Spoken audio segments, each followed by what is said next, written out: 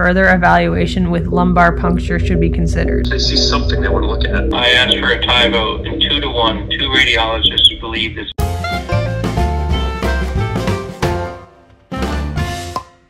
Hey, what's up? It's Samantha. Gray's not here with me right now because he's at work at his internship. I'm working from home because I pretty much always do. Today, I am going to the hospital to get a brain MRI. I talked about it a little bit in our vlog about the Indy 500. Basically, I've just been having headaches for 3 weeks now.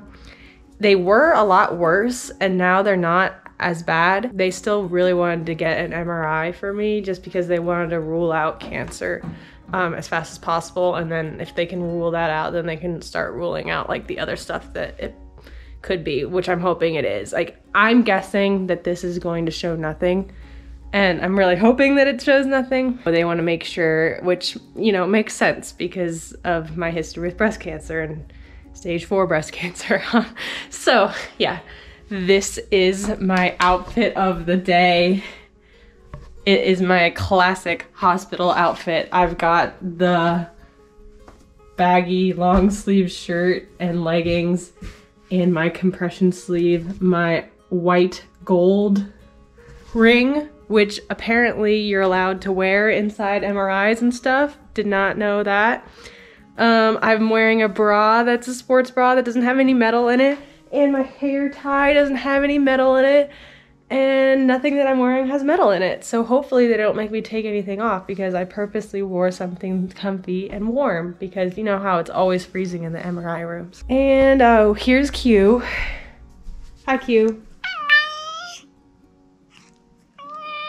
Yeah, that's pretty much it. See you at the hospital. Hey, I'm sorry because I forgot to film like anything in the hospital because I got there and they took me right away, which really never happens. On my way home at around 12:41, I got a notification from my chart saying that my results were in. The impression section says that there's a subtle leptomeningeal I can't say words, enhancement. It says this finding is not definite and could simply represent prominent vessels, but in this clinical context, further evaluation with lumbar puncture should be considered.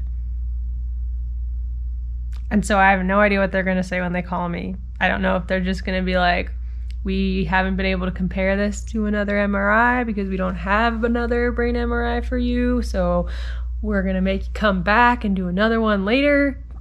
Or if they're going to make me do a lumbar puncture, or if they're just going to say it's fine. So yeah, that's what I'm waiting for right now. But it did say like no evidence of mass or intraaxial enhancement. So that sounds like it's good news because, you know, a mass would be bad. Anyway, the MRI itself was not bad. I got an injection of contrast, so yeah, that happened. I could taste the contrast when it went in and it was kind of gross. You know how it is. I had like the earplugs that you just stick in your ear. I'm guessing they can't give you like the full-on headphones for the brain MRI because they're doing the actual head. And I laid down on my back. They put like a thing under my knees to make it more comfortable. And they had to put these pads like on the side of my head so that it would stay really still, and then they like put the little cage on top, so I had like the head cage and everything. It wasn't too bad. I'm not really claustrophobic or anything. It's not as comfortable as a breast MRI. Breast MRIs are so comfy.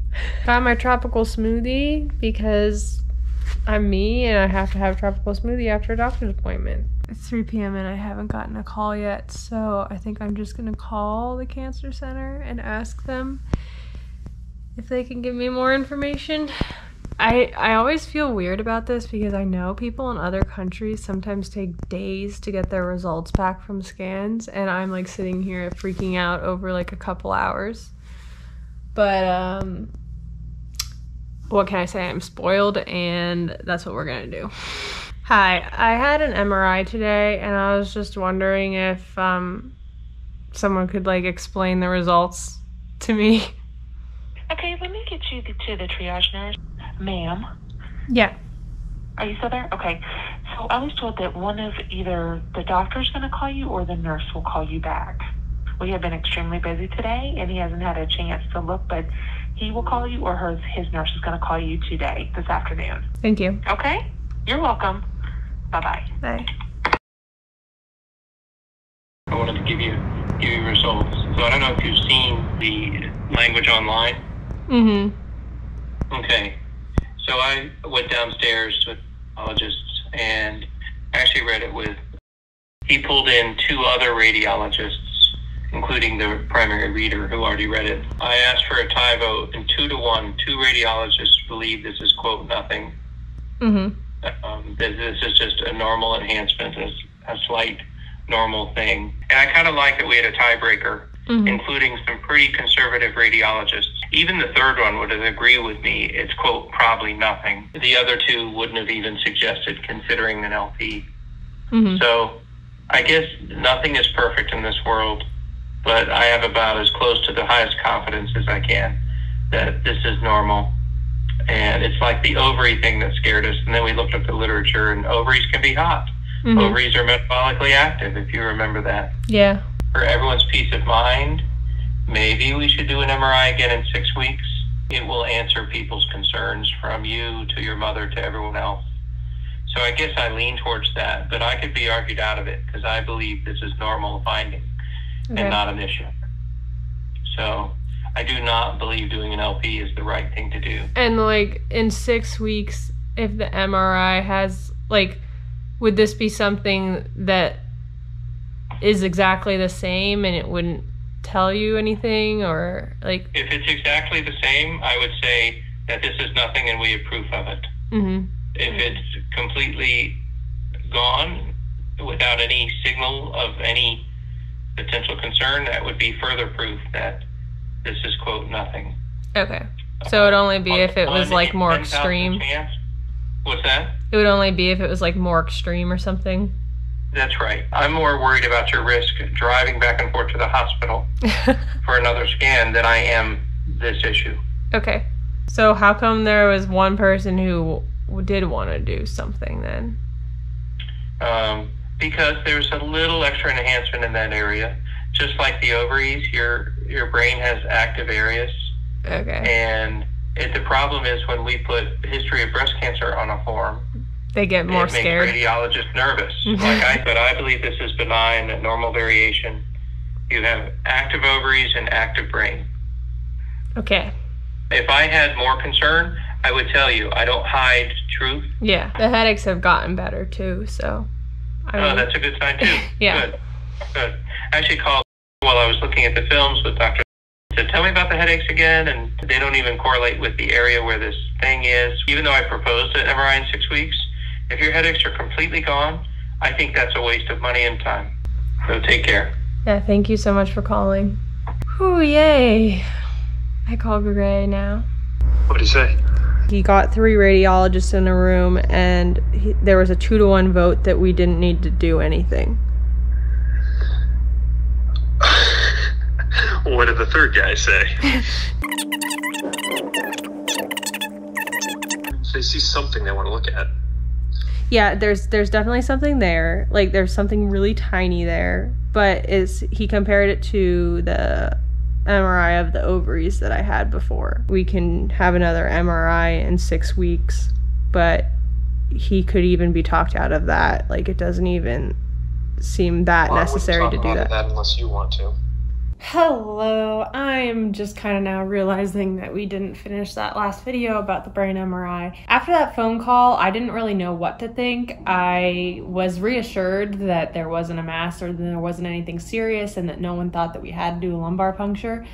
But, you know, I wasn't positive about whether or not I wanted to do an MRI in the 6 weeks or anything like that. Basically, right now, I feel even more confident that it's nothing, even more than I did then, and here's why. So first of all, just to explain something that we were talking about, we kept referring to when my ovary lit up, and that referred to my very first PET scan back in March 2019 after we found out I had cancer and we were doing like a full body PET scan. And they found a small little light up on one of my ovaries. I don't even remember which one anymore.